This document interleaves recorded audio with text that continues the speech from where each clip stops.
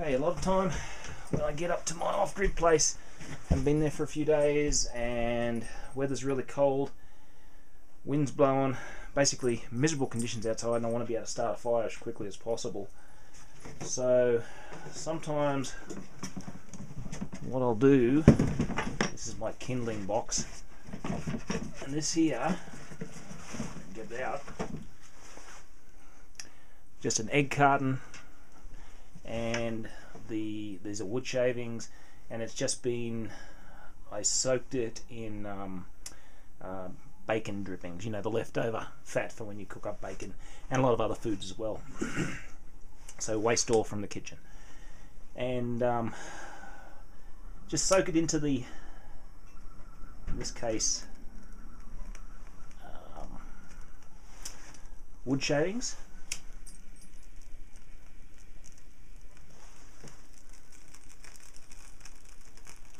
Right, it starts easily, going to burn for a long time, it's relatively clean,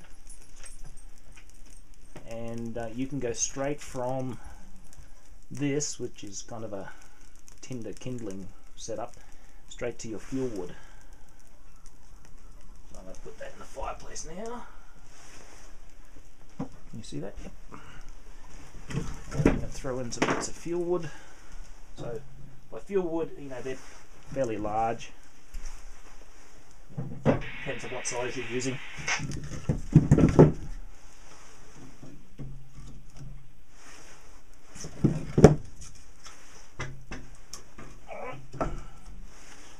So then I can pretty much... Yeah, go ahead. Just a second. Had to turn off the radio. So I very quickly started my stove, my heat source.